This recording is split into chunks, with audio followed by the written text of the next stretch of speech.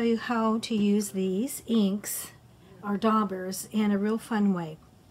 So I am going to start out with the paper that I used. This is the paper, this is what we're going to do, and we're going to do maybe a few more things because this is all playtime. This is experimenting, playing, letting loose, just doing whatever comes to mind, okay? And we're just going to use these few little items. So I have the Daubers, and I have some walnut drawing ink, and an ink pen, and an old card that doesn't work anymore for a scraper, and of course a spray bottle. I do have some patina brass ink here by Jacquard. We might use it, we might not. I'm not sure yet. So I'm going to try this out first because remember, this is playtime, this is experimenting. I don't even know what this is going to look like when I'm all done. So this is the first piece I did, and I thought, oh my gosh, I got to show you guys how to do this. It was just so much fun to play with. And this is the paper I used, the mixed media paper by Canson. So you're going to take them apart. Of course, I tore the sheets off. And with this one here, I started out just daubing colors on, and it worked out okay. And then I dripped it back and forth, and I'll show you that in a different one, a different part of this. So let's get started with these first. So I went in and just dabbed the color in there. So this is the red, okay. Then I used the orange. And these are so fun. I never thought that bingo daubers would be this fun. And yellow has a little green in it from the last time I used it. So try to get that color out if you can. And I do mix them in a little bit, so it's really cool. Okay, go back in here. I'm going to wet this in a minute and see what happens.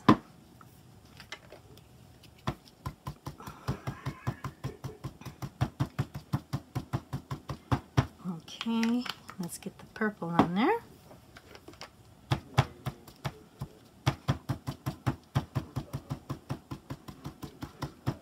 All right, now I'm going to spray it with some water. And it's going to turn pretty cool.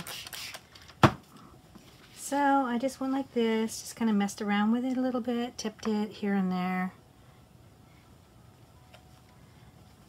And this dries so beautifully. It's very shimmery. And then I use this to spread it around. And see, even now it's turning a little different than what I had the first time. So I don't know what's going to happen when this is all done. Look at the colors. Look how they just kind of shine into each other. I'm going to actually carve a little bit into the paper with the edging here and see what happens. Because you don't know what it's going to look like until it's done. And this paper can handle all of this. Okay, so now I have a little design on here. Then I'm going to flip it and just push it in. Now this is a paper, this is the, what is it, the catering paper or tablecloths. So there's plastic lining underneath. And go back there, my son, he's got a great laugh. Then I scraped it again. And you're just pushing all of this around. Look, it's going into there, into the grooves that I just cut in. And I like it just like that. That's really cool. So when this dries, you actually have both sides, right? You've got this side to look at and this side to look at. This is not as pretty, of course. There you go. And I just kept flip-flopping. So like this one, I just kept flip-flopping it back and forth. Okay, so next what I want to do is here. This time I'm going to do some writing on it. So let's do a little bit of fun stuff on here. Let's say, oh, let's see. This is super, can't write, super fun. Let's see, happiness. You want to have good words, right? Happiness, love, doing this, anything that comes to mind. What else? Listen. Oops, that's not a, that's an L. Who cares? Let's see. Laughter. Since I have all of my 2 men in the house, it's fun listening to them, having the laughter and giggling. Giggles. Okay. Men are silly. I usually call them silly boys, so maybe I'll put silly boys. Okay. And do a little bit more mark making. Just to change it up a little bit, okay? So this ought to be interesting. So let's see what happens next. I got all of it on there. I'm going to spray a little bit. And I'm going to just kind of move this around. Put it into the paper. I'm just pushing it into the paper.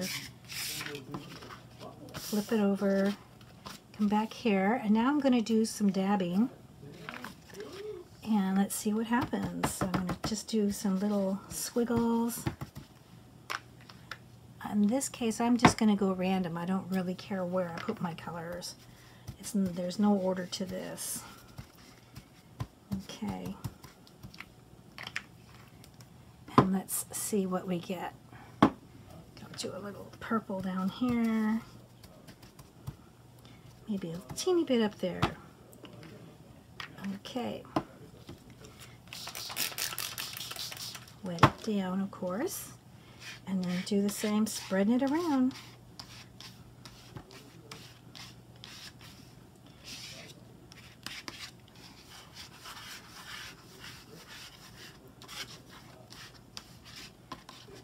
That's kind of cool.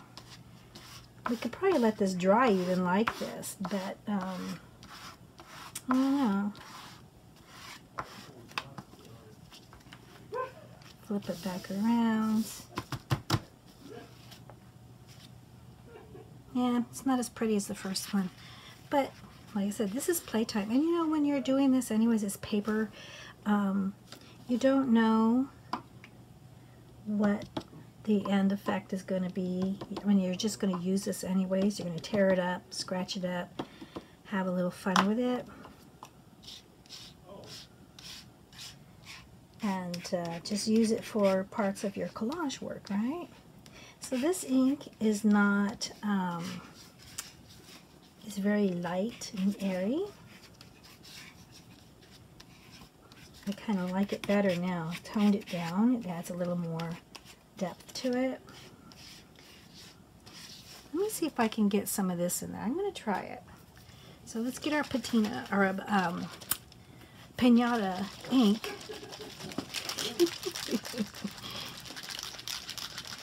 Okay, I'm going to shake it up. And I'm just going to put some in here and see what happens. So I have a little, what are these things called? My brain's kind of gone blank. Pipette. Oops. That's not what I wanted to do. So let me put the pipette up there. It's kind of going in its own direction. It does its own thing. I have a cool little airbrush. Let me try that. So this is my little portable airbrush. Let's see what I can do.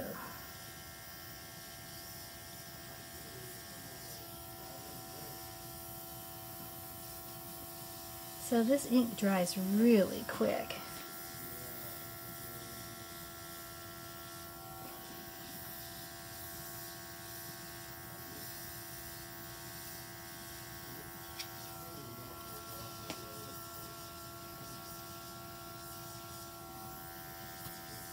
See, all of that's dry already over here. But my ink is not dry. It's a little different. I kind of like the little tiny splatters in here, so maybe I'll do a little differently with how I put this on. Oops. There we go. Oh, I like that. That's a lot better. Look at that now. See that? I like the little spots better.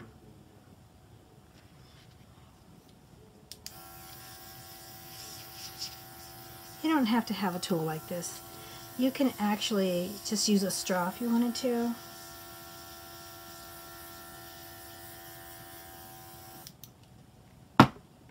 But I do like that.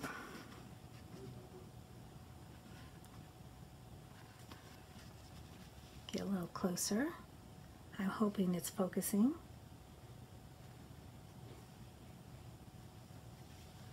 Let me see if I can flip it and what it'll do. Remember, this is all play.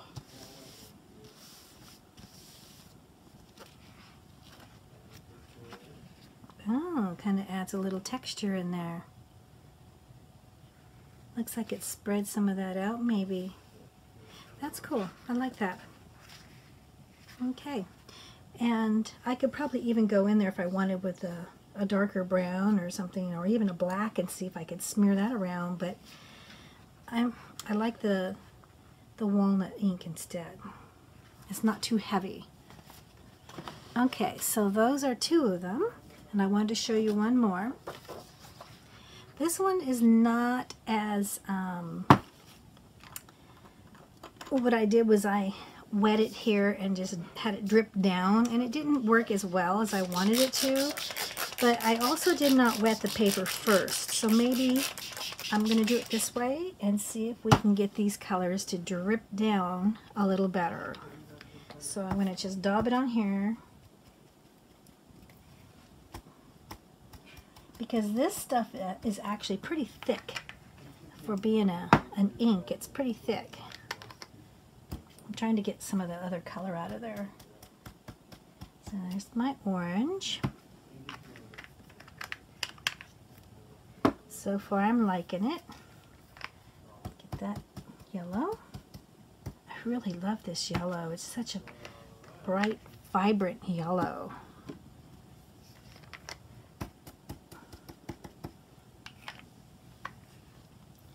Okay, two more colors. Maybe I should have spread them out a little bit more. I got lots of paper. There we go.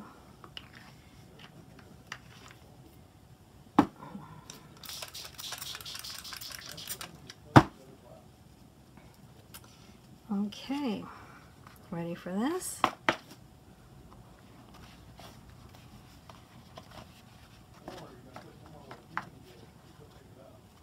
That's not bad. See, the ink doesn't quite spread well.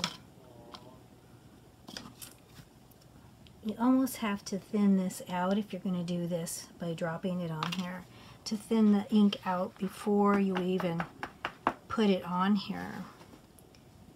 Oops, now I got brown my fingerprints on here. Good thing I have enough room on the sides, huh? It's really pretty though.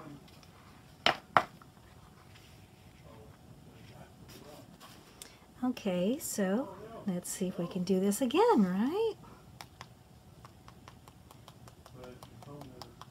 There's plenty of ink in this. Ooh.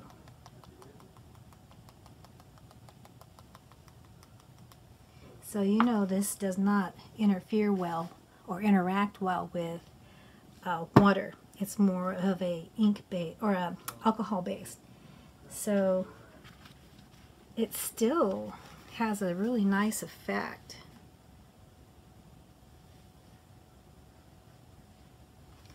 I'm going to flip it, see what I get. You don't have to flip it, you can leave it. But what I like about flipping it and dipping it on this is you still get, the texture of the paper. This is actually really pretty. It's turned out better than I thought it would. So here you go. Here are the 3. There's 1, 2, and it's getting close to being dry already. And on the back side, it's pretty cool. And this one's the first one, so that makes 3 prints. So now you got something of your own to play with and to tear up and do whatever you want with them. And of course, here's the original one I had. Okay, so I hope you enjoyed this quick little tutorial. And I forgot to mention one thing. Check this out here. This is very thin paper, but when this dries, I bet this will be super cool too. So I'm going to just tap some of this on there, get rid of that extra ink that's in here in my little pipette, and that'll be fun to tear up too. Always think of what you can tear up. Okay, my friends, here we go, the end results. Super cool. So check it out. It's really, really nice. And I like the weight of this paper. It can be easily torn. Look at that. Perfect for making collage work. Here's this one. Then we have this one. This, I don't know, it's got some big pieces. Maybe maybe you can tear that up in different pieces or use this as a whole background. Be kind of cool too. I really like this one a lot. Oh, and look at the back sides, how they dried. Really pretty. Look at this one. I love it. So even if you don't want to use the front side of it, there's this beautiful back side. And this one's pretty cool too. It's got the lines of my wood here and there, which makes it even better. And here's the paper. This is the tablecloth paper. Look at that. It's really fun. It's just so, and it tears very easily. This would be great on doing some collage work. Doesn't take much at all to tear it. Look how pretty that is. So there's a lot of things you can do with this, right? Look how pretty that one turned out. I just love it. All this extra stuff, this can go. You don't need all this. But you got all of this and this. So think of that. Maybe the next time you do some kind of work, playing with inks and all that, use this paper tablecloths. I got these at Sam's Club. Let me get a pack so you can see it. And I got them right here. See, tablecloth covers, white, and they're huge. So you can use, you know, 2 or 3 of these. Well, maybe more than that actually. You can make a lot with this. And it's got its own texture in there too. So use that as your background or as your work surface, and now you have something else to play with, right? Something else to create with. There you go. So I hope you enjoyed this little quick tutorial. Or playtime. It's not really even a tutorial, it's just playtime. I'm going to do some more of these because I think this is great and I think you like it. And I'll see you in a bit.